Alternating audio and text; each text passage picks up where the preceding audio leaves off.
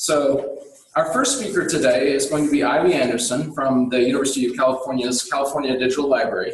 She'll report on the Scope 3 project. And next we have Johna, Leddy, and Gerald Frankel, who will talk about the Free the Science program from ECS, the Electrochemical Society. And then Christian Zimmerman, an economist, is here to critique the models discussed in the first two portions. So about 15 minutes apiece for those sections, and then 15 minutes for questions and answers, we hope. And I hope you enjoy the broadcast. Okay, Ivy? Thank you, David. Let me just share my screen here. And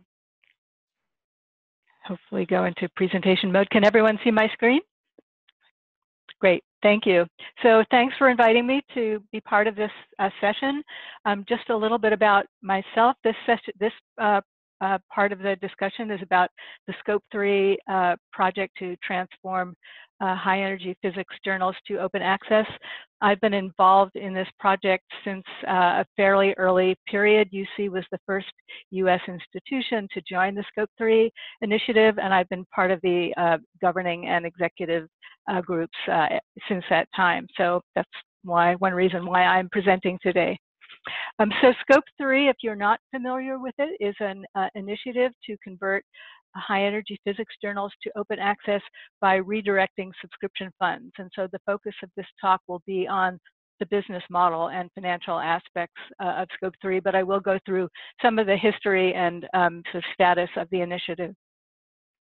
But let's start with the business model. So the way Scope 3 works, researchers submit articles to journals just as they do in any and have done for a long time. No change in researcher workflows from that perspective. CERN, the Center for Nuclear Research in Europe, based in Geneva, Switzerland, is the administrative home of Scope 3. So CERN manages contracts with publishers and has negotiated contracts with publishers to publish the high energy physics articles that are submitted as open access. The publishers in turn have agreed to reduce the subscription or license fees to libraries commensurate with the proportion of high energy physics publishing in those journals. Some of the journals that are converted through Scope 3 are 100% high energy physics. Some of them are only a percentage of high energy physics, but it's the high energy physics articles that are reduced. So subscription fees to libraries are reduced. Libraries then pay membership fees to Scope 3, which is administered by CERN for the benefit of Scope 3. And in this way, existing subscription funds or license fees are redirected and utilized with, in many cases, no need to increase expenditures beyond the subscription funds that were previously paid to publishers for subscription access. Libraries do not have to engage in any explicit operations to make this happen. There is a component of Scope 3 in which funding agencies also provide some financial support in some countries, and that's very much country dependent. And then all of the material that's published in this way is published as open access. So for the author, the scholar, the researcher, there's no change in behavior.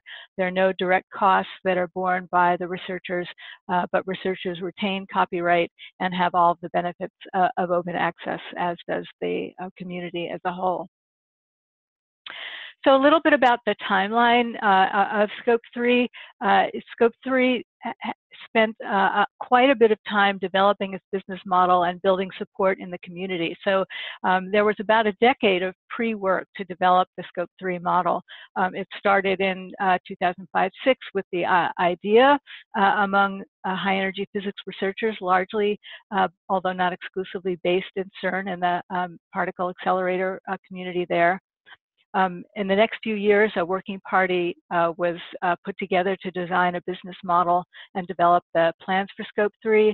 After that, there was a phase of consensus building globally within the community. There was an expression of interest document that institutions were asked to sign to signal their interest in moving in this direction and help build momentum towards a global flip to open access.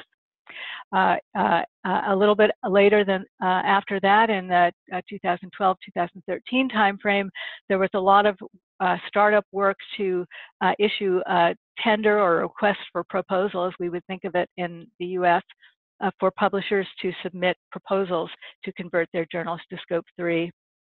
And this, again, was something that CERN administered on behalf of the community. There was a steering committee that developed a memorandum of understanding and a governance structure. And then by 2014, the project was ready to launch. So the first operational phase of Scope 3 began in 2014 with 10 journals from 6 publishers. 7 of those journals are published by or on behalf of or co-published with academic societies, scientific societies. And we are now in the second phase of Scope 3, the extension from 2017 through 2019. The first phase was a 3-year commitment. We're now in the second 3-year commitment. 2 journals left the partnership, but American Physical Society journals will be joining the partnership in 2018. And of course, we expect Scope 3 to continue beyond this period. So at the start of Scope 3, when we were ready to go to become an operational concern, there were 15 countries plus CERN in December 2013. By December 2016, by the end of the first phase, there were 44 countries and also 3 intergovernmental organizations that were participating in Scope 3. So there has been steady and significant growth over the period that the partnership has been in place. You can see that there are some regions of the globe that where we're still working to build community and support, but there has been a very substantial and significant and good growth over the last 3 years. So what does Scope 3 look like from an operational perspective or from an impact perspective? It has converted in its first phase about half of the high energy physics literature through the 10 journals that were participating at that time. This is a community that publishes a great deal. So over 13,000 articles were published as open access during that first 3-year period at a cost of over the 3 years of a little under 14 million euros. So something under 5 million euros per year. The average cost per article or investment per article is a little over 1,000 euros per year over the 3-year period, or excuse me, 1,000 euros per article over the 3-year period. So that's arrived at a very good cost level for the partnership. Just a little bit more on the per article cost for Scope 3. This slide is a little bit hard perhaps to navigate, but what it demonstrates is a comparison of the Scope 3 cost per article to cost per articles that other APC initiatives have been publicizing and disclosing. The average article payments by Wellcome Trust, for example, about 2,600 euros. Average UK higher education cost per article is about 2,400. These are APC figures that these countries and organizations have released. In Austria, 2,300 euros per article, et cetera. And you can see that Scope 3 is very much at the lower end of that scale at about 1,000 euros per article. What you can also see on the left-hand side of this chart is that there's some correlation between the cost of articles of each of the Scope 3 journals and their impact factors. So you can see there's a trend line where the higher the impact factor in general, the higher the cost, and the lower impact factor journals are at the lower end of the spectrum. And that was partly a result of the tender process that Scope 3 undertook when it started out to develop an algorithm or a mechanism for awarding contracts to publishers based on a combination of factors that included both quality and cost. When APS joins in 2018, Scope 3 will then, as of 2018, cover 87% of the HEP literature. So a very significant portion of the HEP literature will be covered with the joining of APS in 2018. And that's we're very pleased at that development. Scope 3 also spent a lot of time in the startup phase developing a governance structure to make sure that there was good governance and oversight of this initiative. So as I mentioned, CERN serves as the administrative home of Scope 3, but there's a governing council in which every member country participates. There is an executive committee that works closely with CERN on day-to-day oversight. There are various working groups on outreach, on auditing, financial auditing, and so forth. So there's a very robust governance structure for Scope 3. It's also, I would say, when we get later into the discussion, one of the challenges of this kind of initiative is how many of these kinds of governance structures can one participate in, because there's a certain amount of obligation that goes with this kind of governance, but it's very successful in terms of participation of the community in governance. I wanted to say a little bit about funding and sustainability, since that's really our topic today, a little bit more on about those components. So the distribution of costs across countries, Scope 3 is organized at a country level primarily, and the costs per country are allocated according to the volume of high energy physics publishing. So there's an interesting dynamic between the redirection of subscription funds and the allocation of costs across the country based on publishing output. Those are two slightly different mechanisms. When APS joins, the country shares will change a bit again because of the distribution of publishing across the globe. So that's how country shares are designed under the Scope 3 model. Different countries have used different mechanisms to gather funding to participate in Scope 3. As I said, the participation is at a country level, and so each country has had to determine how it can self-organize to provide and collect the funding for Scope 3. In many countries, there is a single point of contact, maybe a national level consortium of some sort, such as in Canada, the CRKN consortium serves as a national contact point for Canada. So those are the very dark purple areas. The lighter purple areas are countries where there are a number of consortia that participate collectively and have to organize themselves collectively to participate. So the US is in that category, Australia is in that category. There are several countries that participate purely through an intergovernmental organization. So there are several IGOs that operate in this area that support Scope 3. There are a number of countries where funding agencies are explicitly participating in Scope 3 to support and supplement the funding that's coming from libraries. So that's true, for example, in the UK and in China as well. Other countries, there are other countries where there is the publishing is essentially subvented by the member countries, and those are these orange areas where these countries are not participating directly, but their publishing is collectively supported by the members that do participate. As over time, as the funding has been aggregating in the very early phase of the partnership, CERN provided a significant subsidy to get Scope 3 started. So you can see that a lot of the funding was provided by CERN, and this is something that CERN's Finance Committee had to approve, so there's a very formal process for this. Now, as the partnership has grown, the need for a CERN subsidy has shrunk significantly, and we expect that to continue to decline over time as more countries participate. We do think that funding agencies will continue to be a part of the sustainability mix for Scope 3, so that in those countries where funding organizations are participating, we imagine that will continue and be a permanent feature of this kind of collaborative model.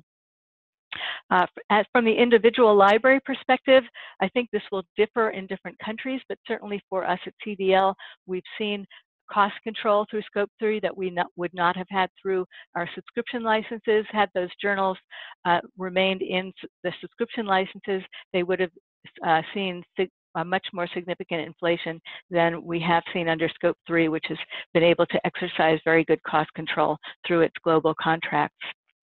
And the final thing I wanted to say about Scope 3 is that it's served as a model and an inspiration for a number of other collaborative initiatives, even ones that don't operate like Scope 3, have been inspired by the notion of a global cooperative, the possibility that one can, in fact, successfully globally collaborate to flip journals. And so the Open Library of the Humanities, a very different kind of initiative, has referred to Scope 3 as an inspiration and a model because we demonstrated that global collaboration was possible. Similarly, a new initiative that is just getting off the ground, Libraria in the anthropological and social sciences, has also looked to Scope 3 as a model for a consortial approach to collaborative funding of open access. So that's Scope 3 in a nutshell, and thanks for your time, and let's turn it back to our next speaker. Thanks, Ivy. So Johna's up. Very good. I'm Johna Leddy. I'm a faculty member at the University of Iowa. I'm president of the Electrochemical Society. The Electrochemical Society is an international organization. Over half of our members come from outside North America. We have about 8,000 members. We have 2 peer-reviewed journals, the Journal of the Electrochemical Society and the ECS Journal of Solid State Science and Technology. We also have a house organ interface, and we have the Electrochemical Society transactions where various types of content are reported. It is our mission to disseminate science and technical information. That is what we do. And so I am here today to talk to you a little bit about open access. And then I'm here to talk to you about open science. And then after that, my colleague, Jerry Frankel, who is a technical editor for the Journal of the Electrochemical Society, will talk more specifically about open access and the models evolving at ECS to support open access, including free the science. So open access is a broad term encompassing many views and direction. It includes open access, open data, open reproducible research, open science evaluation, open science policies, and open science tools. And it's evolving from the notion that if research and scientific methods are predicated on logical knowledge-based inquiry, then access to the information that feeds the process is required. When tax dollars go from grants to pay for research, then the obligation to free the science and report it in an open manner is yet greater. Within open science, the where, the when, the how to make the information open is an evolving question. ECS just hosted Satellite OpenCon, which is the first to be hosted by a scientific society. And some of the players in the open science movement include SPARC, the Scholarly Publishing and Academic Research Coalition, which is a global coalition to make open the default for research and education. They advocate and advance open access, open data, and open education.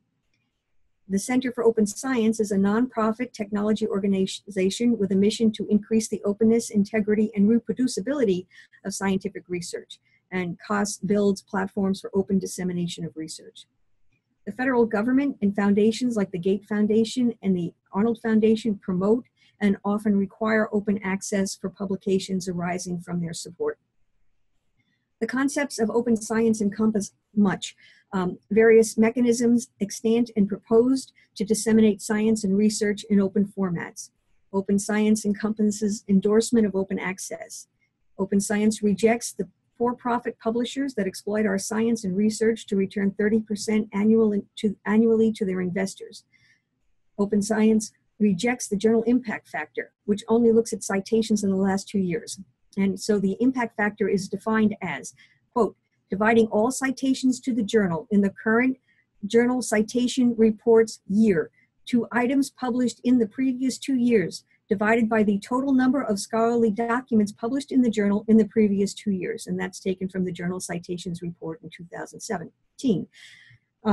The for-profit publishers have exploited the impact factor for commercial benefit, and it's not even clear that the impact factor actually is a reasonable metric for scientific processing of information. And in the process of exploiting the impact factor, the for-profit publishers have driven most of the not-for-profit and societal publishers out of the publication enterprise. When publications are driven by profit rather than scientific advance, the review process is in danger of compromise, and the review process is pivotal to what we do as researchers and scientists. Rigorous peer review is the means by which our research is vetted, research is advanced, and funding is awarded. If the research is reviewed with an eye jaundiced by profit, then is the review reliable? Much relies on the review. The for-profit publishers are taxing scientific inquiry at all levels. There are exorbitant prices for the journals published by libraries. There are exorbitant prices for publishing papers open access. This is borne by the authors, and it is charged grants. There is exploitation of the researcher's time, which is paid for by grants, universities, and businesses to review the papers for the for-profit publishers. Exclusion of researchers from research content if they don't have a subscription for the for-profit journals is an unnecessary burden and not appropriate. It is particularly difficult for small companies and parts of the world where support for research is limited. Exorbitant charges for permission to use figures copyrighted by the for-profit publishers are also active. Funding levels are generally not increasing, and the cost to publish papers in for-profit journals is escalating and consuming funds that might have otherwise gone to support new research. Free open access may be the answer. I will turn to Jerry Frankel, who will talk about the ECS, how ECS is working to address open access publications and the ECS Free the Science campaign.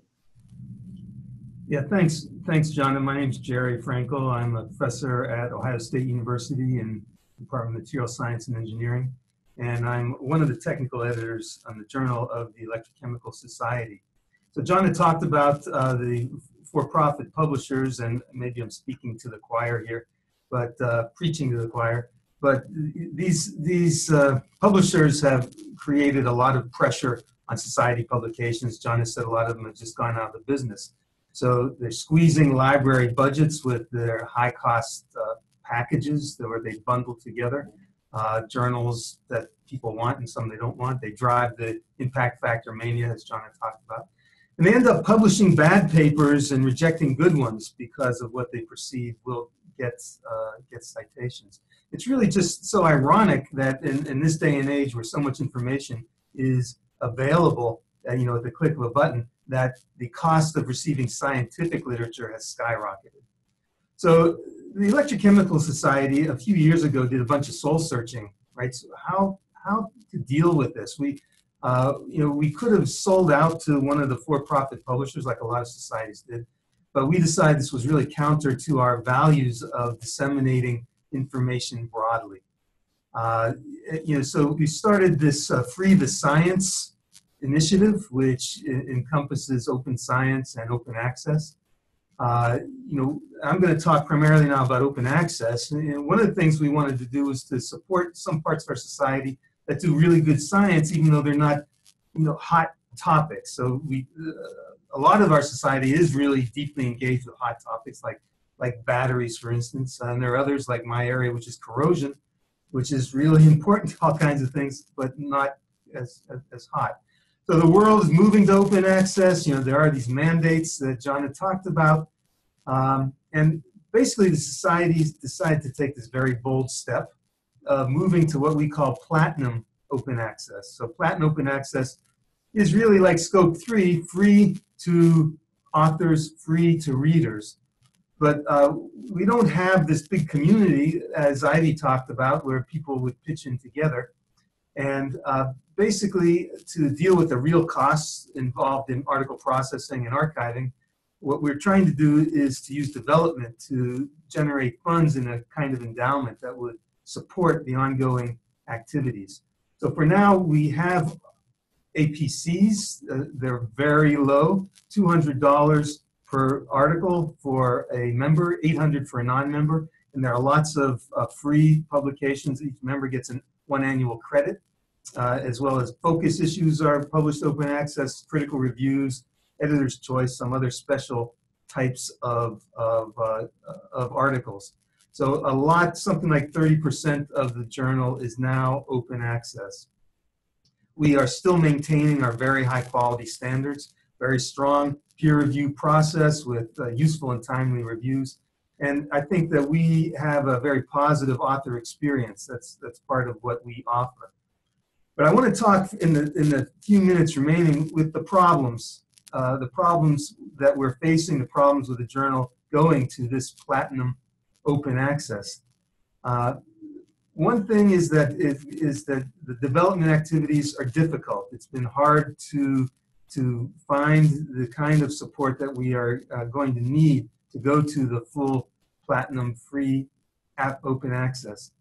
There are also some issues with the buy-ins from authors. So part of it has been, well, at the beginning there's confusion with the many new low-quality for-profit open access journals, and they showed up at the bottom there of Ivy's chart. So you know I get emails all the time from these journals asking for papers, and they don't say what their APCs are. And the authors are not buying in fully. Part is the decision of where to publish, right? So the decision primarily these days is driven by impact factor. But authors also want a large number of citations. So there's a balance between the possibility of more citations with an open access publication versus the prestige of publishing in a higher impact factor journal. Okay? And that connection of open access with higher citation count is real, but the studies that have been made have shown that it's generally small for now, larger apparently in the life and biological sciences than in the engineering sciences that we are part of. And we're tracking that now, and it's, you know, it takes some time, and we do see small effects, not very large effects. One of the issues is remuneration that authors receive for publishing in high impact journals in certain places, certain countries. They're getting money, and so that's a strong motivation. And then there's a cost. So you know, publishing is free in most journals if it's not open access, and the article processing charge is very low at ECS, but it's non-zero unless you have one of those categories that I already mentioned. And finally, there's some other factors that come into play. Some authors, I believe, agree with the society values. They want to support the Free the Science initiative and open access, and that motivates them to publish their work open access. And then there's this issue of mandates from funding agencies, which is more aggressive in Europe. The whole I think endeavor has been driven more in Europe. So you know, Ivy showed prices in euros even, not in dollars, right? And in Europe, actually, this past week there was a lot in the news about German researchers resigning from Elsevier editorial boards in protest of you know, the contracts that they're trying to negotiate. So so there are these mandates that exist in Europe. They are in place now in the United States, and that takes some time for them to impact the publications that are coming out of those contracts. So there are lots of issues. I think that the society, the Electrochemical Society, is really all in on this Free the Science effort, which includes open access, and I think it's in it for the right reasons. But it's going to be some work for us to make it happen. I'll stop there. Great, thank you, Jerry. So we'll turn to Christian, if you wouldn't mind giving us some perspective from an economist's viewpoint. Hello, my name is Christian Zimmerman, and I'm an economist here at the Federal Reserve Bank of St. Louis. And the reason why I was probably called on this is not that you didn't need a banker, it's rather that I'm involved in RePEc, as you see here, which is an open bibliography for economics. And economics is a little bit particular in the sense that we have a very active preprint culture that we call working papers that has started long ago, and in some sense is acting like a substitute for open access. We have rather few open access journals. However, we have this culture of working papers. And the goal of RePEc has been to enhance the dissemination of research in economics, because these preprints didn't have the kind of channels that print journals had, where subscription packages and such that would get them into the libraries. These working papers needed a different avenue. And one thing that we've learned is that we can create here a working culture that is very active at extremely low cost. RePEc has basically not been funded since its creation in '97, and has almost entirely worked on with volunteers and some sponsors who would provide infrastructure for our websites. So when I look at how, for example, Scope has been working, one of the things that has been baffling me is the high cost of this operation. And in some sense, it is because you are working with expensive commercial publishers, and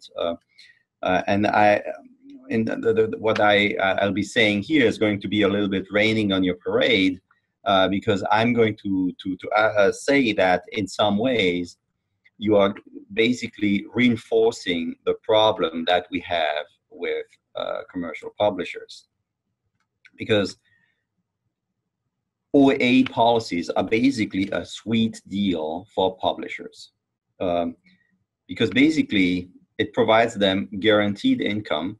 They don't need to sell subscriptions. They're basically APCs that come in, and they get more of that if they accept more articles. So they have a kind of an incentive also to dilute the quality of the journals.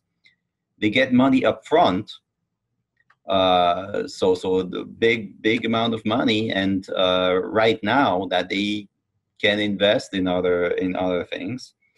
And as we know, they have absolutely gigantic margins.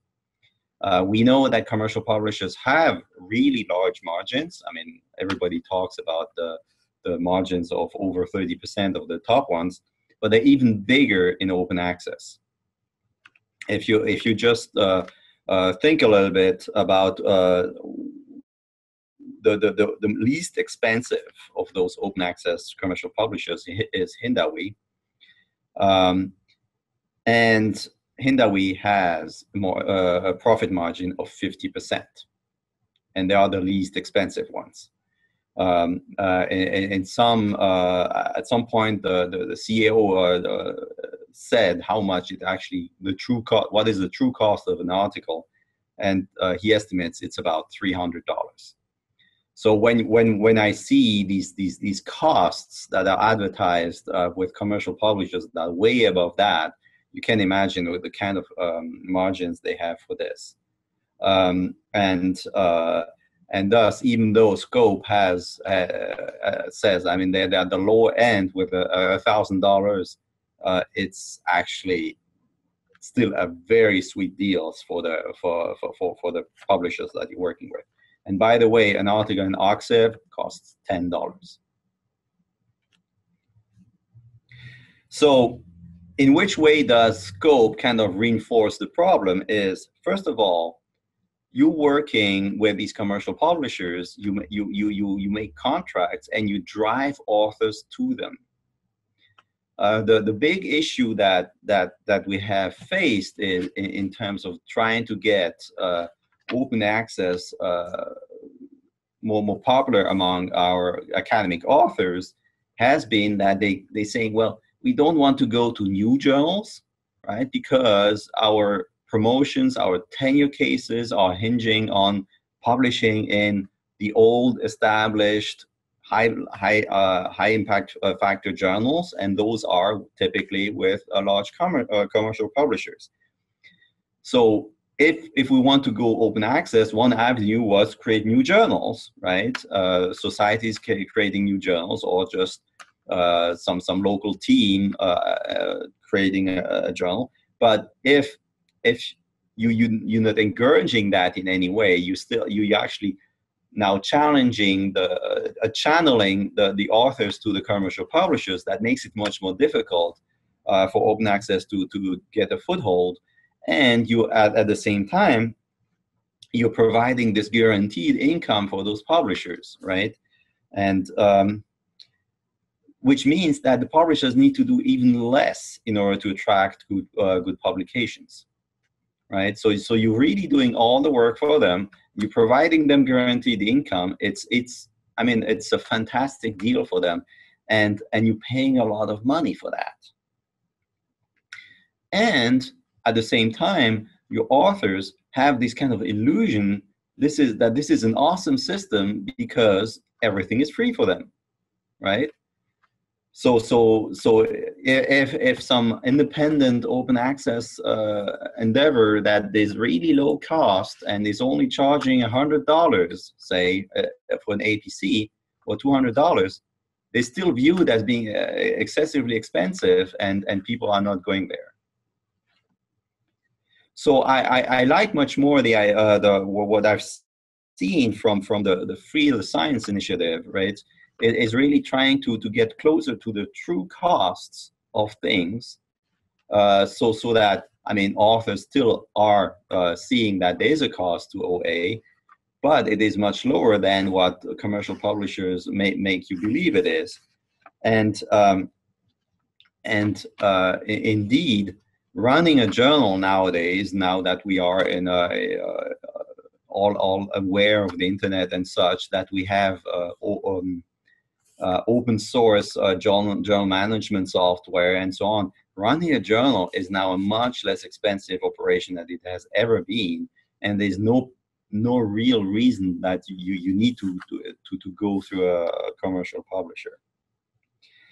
And an initiative like Free the Science has also the advantage that it is run by people within the science for the good of that science. A commercial publisher does not have the community of scientists in mind. A commercial publisher has shareholders that want dividends, right? And is going to try to maximize that. And if at some point a publisher doesn't do well, is making losses and such, it's just going to shut down, right? So what's going to happen with all that corpus, right? And so because this publisher has not been operating in the interest of science. Now, of course, something like Free the Science still has costs, and they need to be coming from somewhere, right? So you can have the model of the APCs, right? Which, as I argue, can be much lower than they currently are with commercial publishers. But also the societies who typically should be running this kind of operation should also think a little bit differently, because often they have seen the journals as being revenue generating in order to subsidize the other activities of the society, right? Maybe that model should be reversed. And in economics, there are actually several societies that have reversed that operation. The most prominent one being the American Economic Association, that has a series of journals that are extremely low cost to the reader, even in print subscriptions. And this is because the general meeting of the association is basically subsidizing the publishing. And one of those journals is open access, fully open access, and without any APC.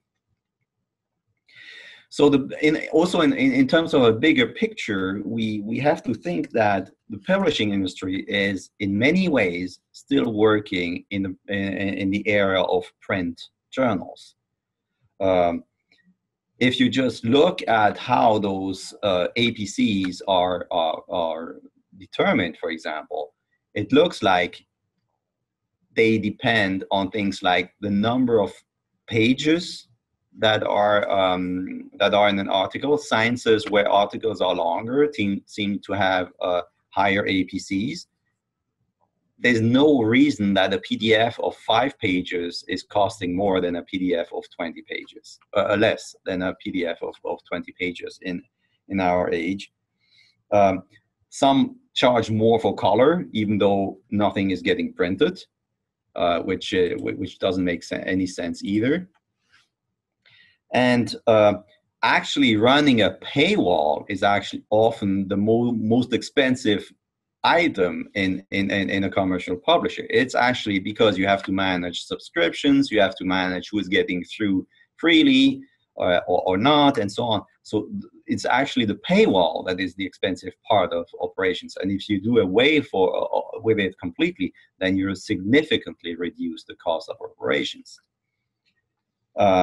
So this is something that is very similar to what you were doing in print, right? Where you needed to print things on paper and then distribute that to the authorized people, those who had a subscription. So it seems to me that with the Scope initiative, in some ways, kind of leads us a little bit on the wrong track, because it encourages the commercial publishers to lock down sciences in a particular model with them in a time where actually we should be realizing that we can do much better without them, and kind of self-organize within the respective sciences in a way that be more in the interest of sciences. And libraries here can also help, because instead of paying for subscriptions, they could help run some of those journals, right? So if you have some society housed within your campus, you can help that society set up the infrastructure for running such a journal. That is my first input. I wonder if I could respond to some of Christian's comments. I think it's only fair. Thank you.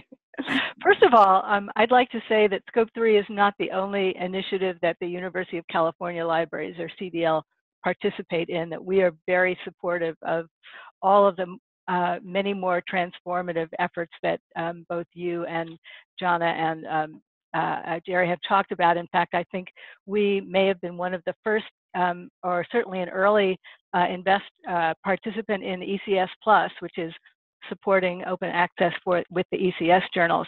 So we have been an absolute supporter of that initiative and many other transformative initiatives, as well as running our own publishing initiative through the e-scholarship service of the University of the California Digital Library, which by the way has just released a new interface today. So I hope everyone is going to go to escholarship.org and look at the beautiful new e-scholarship, which publishes about 70 journals that have an affiliation with the University of California, purely open access. So we and I are totally with you on the transformative end of the scale. There are a couple of factual things that I just wanted to correct about Scope 3. One is, Christian, I think you said that the publishers get their money up front and they have a guaranteed income. But in fact, the publishers are getting their money in arrears as articles are published, and they're only paid for the number of articles that are published. So there is an attempt to move the needle, if you will, in the direction of paying publishers as service providers and not providing that kind of guaranteed income or guaranteed revenue. There's also a cap on payment, so that there's a negotiated cap that prevents Scope 3 from paying more than a certain level, but we can also pay less if publishing activity is less. So there has been an attempt to manage some of that flow and to make it more of a service provision. Some of the criticisms that you've made, which I don't disagree with, have to do with the fact that by subventing articles, by not asking authors to pay an APC, we are encouraging continuation of existing trends. And I think that that criticism is partly aimed at not having APC models at all. So as you know, APCs are very controversial. There are many people who feel that authors should never have to pay an APC because it's you know, it's some of the challenges that our ECS friends have talked about. It's difficult to get authors to pay, but it's also requiring them often to dip into grants and so forth. To the extent that Scope 3 is in fact protecting the author from that charge, I think you're right. It's protecting the author from the economic realities of costs. And some of you, some folks on this webinar might know that the University of California, CDL, and UC Davis in particular also conducted a study of APCs a year or two ago called the Pay It Forward study, where we looked at what a marketplace for APCs would look like, what the cost implications would be for institutions, and some of the ways in which one might create a more competitive level playing field through APCs that might in fact drive costs down. We're still interested in those ideas, but of course there's quite a bit of sentiment that says that that is not the direction that things should go, that there should be more subvention of publication through low-cost models. So we're very supportive of those kinds of transformation. At the same time, authors are continuing to publish in traditional existing journals. I did also just want to point out, because I know Scope 3 is associated in many people's minds with commercial publishing, and of course Elsevier and Springer are in fact indeed part of that initiative. Hindawi is also a commercial publisher, but one of what many people consider a new lower cost entrant. Even though their profitability may be high, their cost basis is very low. All of the other publishers in Scope 3 are nonprofit publishers. Oxford, a university-based publication out of Poland, and 2 academic societies, IOP and APF. Some academic societies also have very high profits. So we often associate, or surpluses, we often associate very high profits with commercial publishers, but some of the larger and more important academic societies also have extremely high surpluses, in some cases higher than the commercial publishers. So I would submit that the picture, the overall picture is complex. That in supporting Scope 3, one of our goals, or I should say one of my goals and one of Scope 3's goals, is to try and create more momentum around open access to move the literature in that direction. We at CDL and the University of California are also very and equally and perhaps more supportive of transformation. But in supporting Scope 3, we're really trying to attack the open access conversion problem from both ends of the spectrum, if you will. And I think the point that you make about the possibility that this is preventing innovation is one that others have made as well, and that I do worry about. I think it's something that we have to observe over time. We have to find ways to support innovation and not allow existing structures to become reified in any way. So I think that's something that those of us who are involved with Scope 3 would like to monitor over time. At the same time, many of the preprint servers that exist, authors and who are submitting to those servers like Archive are still submitting to traditional journals. So there's still an incentive that has nothing to do with Scope 3, but that has to do with many factors in the academic and scientific publishing enterprise that are leading scientists and authors who are releasing their work at an earlier phase to also submit to a formal journal. And as long as that is the case, we are trying to help open access, help that entire workflow and process be open access all the way through to the version of record. But I think we all recognize that there are many developments today that are moving in different directions and that we want to support, to support as much transformation as possible. So I see Scope 3 as part of a complex ecosystem and positioned at a certain end of that ecosystem, but those of us who are involved with it are also interested and supportive of movement at the other end of the spectrum, if you will.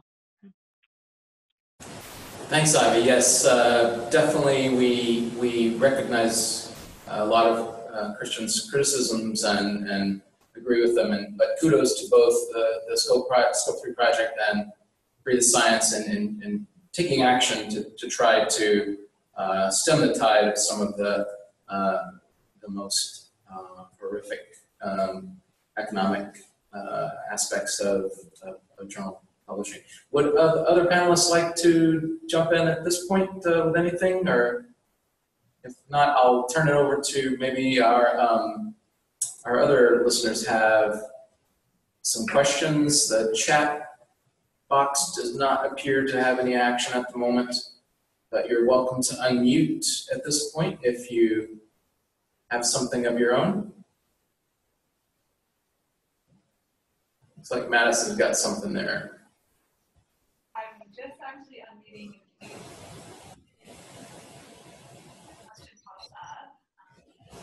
You're breaking up. Could you maybe get closer to the mic? Can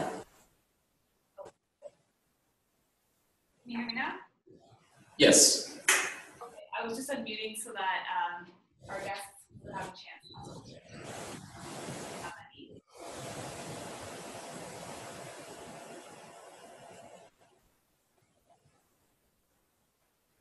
I guess, can you still hear me? Yes. Oh, sorry, I'm using my computer mic, so I guess one of the questions I just had is we're actually going to be launching our own open access journal, through open journal systems, and I'm just wondering if anyone has any advice on how to market an open access journal, just based on your experience. Advice on marketing. So we've taken these innovations of the tools that Christian talked about, the capabilities of making things happen at a pretty low budget. But how do you? What's the subject of your journal? What's the focus? So it'll be about library information science. Okay. All right. Any of our panelists have any responses to marketing, getting that going? Well, I mean that's the big issue that putting things in open access, also in terms of institutional repository, right? We have seen that institutional repositories don't work so well because participants are not interested in disseminating within the university, rather within their field. Right? So every field has usually some community, right? You kind of can advertise in particular conferences or particular venues or things like that, where you can mailing lists or something like that, where you can kickstart things. And within LIS, right? I mean, there are already some venues that I don't spring to my head, but I've seen that there are the mailing lists. There's the e-list site and such, where you can get initial traction, and it's all and we've seen that when we developed RePEc. It's all about getting initial traction, initial recognition, and then things spread organically. It's just the initial seed that you need, and after that, it's right sell. Yeah, I've often thought that it's important to sort of cultivate an authorship. So to seek out folks who have an established reputation. We're trying to shed impact factor as a measure, but perhaps if that street cred at least is in place, to carry that across to increase in the new environment, the street cred of it. So. Thank you. Anybody else? So the ECS is a collection of electrochemists and solid state scientists and so forth. So we have a built-in body of people who are inherently interested in the topic, and we have meetings, so we go pretty regularly. We know each other. Is there an analogous type event that's in your topical area? It will be mostly based on submissions from students in the MLIS program here at Western. So we have that built-in community. So I think we could definitely make some sense. Does the community extend beyond the campus? Is there a way to promote that? I think we might start small for now. So definitely getting our authorship and readership going with the community will be the first step. Yeah. There are indeed, Johna, some opportunities for conferences. There are several, and in fact, that was my reason for kind of putting our panelists together, was looking at what was going on in our sort of national organization and looking at the OA, the lack of OA opportunities, even just within our own professional society, and looking at how what the budget reports from these folks usually tends to say, well, we broke even and we're happy with that, and contrasting that with let's say commercial publishers where we're pushing 30% profit and things, to say that maybe this would be an area where OA models could get more traction as opposed to just a full frontal assault on Elsevier or something. But just be careful, if Elsevier identifies it as something worthy, you will have a new problem. All right. Well, I don't want to go over our time budget too much. I was interested in asking Johna one more question about the relationship between patents as intellectual property and publishing, and she had agreed to maybe address that if we had time. Can you give us a quick answer? Surely. So the basic idea of what happens in an academic institution and what happens in a patent environment, they're a little bit at odds with each other. So in an academic environment, you want to go and publish in journals, and you want to do that as quickly and as timely as possible to get your name stamped on it. In the patent situation, you want to go forth and you want to put the information into the patent literature with the purpose of, having an opportunity for economic development for those ideas and to establish the ideas as novel. And there's timing issues. So if you publish in a journal before you put it in the patent literature, then your rights to the patent are pretty much disabled worldwide. And all the rules, even in the U.S., have changed within recent years. So they're kind of a dichotomous and not very well coordinated approach to what to do with your research output. And so open access, in and of itself is not necessarily any different in terms of how it impacts folks who are trying to do both patents and regular literature, but it has all the normal problems associated with it. It doesn't provide any advantages to dealing with this dichotomous approach to things. So, would that there were an answer? Well, thank you for addressing it. I think we better close. Are there any final lingering questions? I don't see any, and I don't see any in the chat. So I just want to thank our panelists, so Ivy, Johna, Jerry, and Christian. Thank you very much, especially for your fresh honesty and the perspectives that you all brought. And I wish you to have a great day. And